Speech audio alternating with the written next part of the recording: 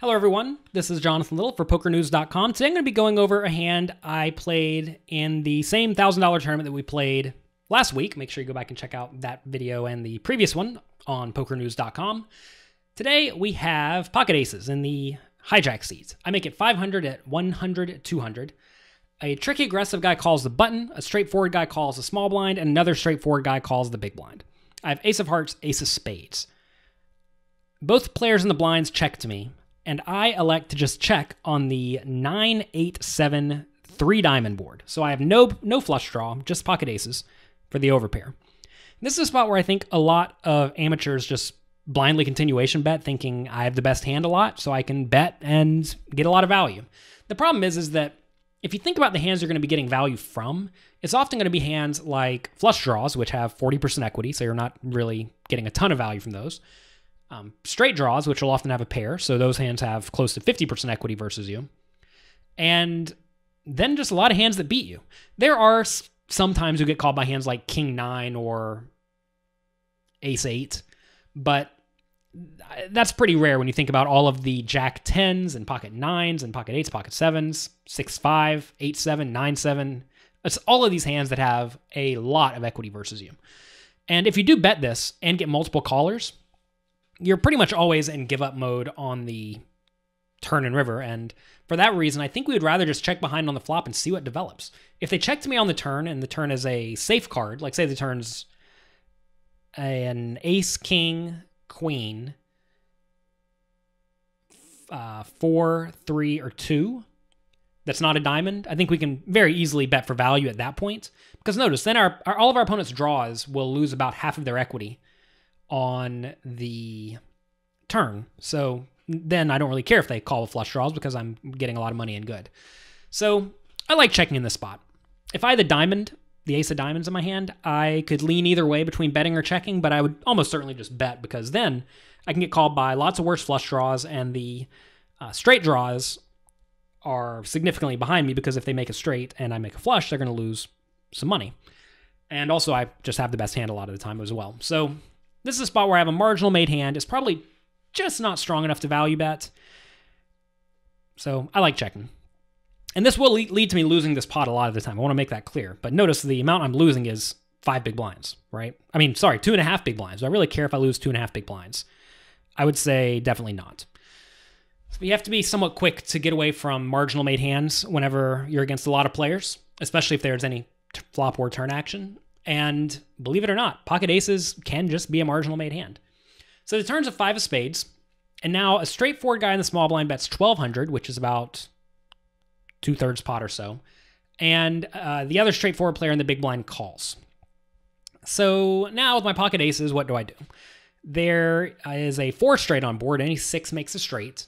Also, someone could just have a flush, which has me beat. Someone could have 2 pair, which also has me beat. So I think this is a pretty easy fold. Even if the turn was a complete blank, like a 2 of clubs, and I faced a bet and a call, I would probably just fold given the bet came from a straightforward player, because you have to ask yourself, what does a straightforward player think is worthy of betting from out of position into 3 other players? And it's kind of difficult to come up with too many hands that a straightforward player will view as strong enough to bet into 3 players that my pocket aces beat.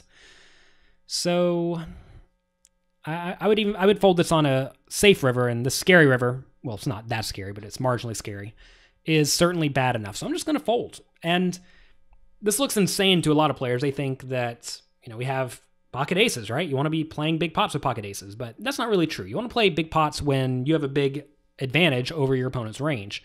And here, the exact opposite is taking place. My opponents have a big advantage over me, and, my hand could be good. Like, if you told me you're going to bet the flop and then check behind the turn if you get a lot of action, I wouldn't tell you that's insanely bad or anything. But I think we get really clean and accurate information by simply checking behind the flop and seeing what develops. If the turn was a blank, again, a blank are the cards that basically don't complete a straight or a flush, and the straightforward player bets and this player folds, I would probably call and then likely fold to a river bet. I mean, really, in reality, the river's going to get bad a lot of the time, so I'm going to have an easy fold. If river's a blank and my opponent bets, I'm still probably just going to fold because this player is straightforward and likely not doing anything too silly. So given he's not going to do anything too silly, I think we just need to get out of the way. So that's it. I fold.